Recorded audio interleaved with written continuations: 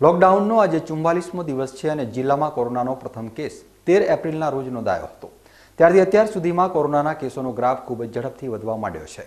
જિલ્લામાં આજે એક સાથે કોરોનાના 4 પોઝિટિવ કેસ નોંધાયા છે।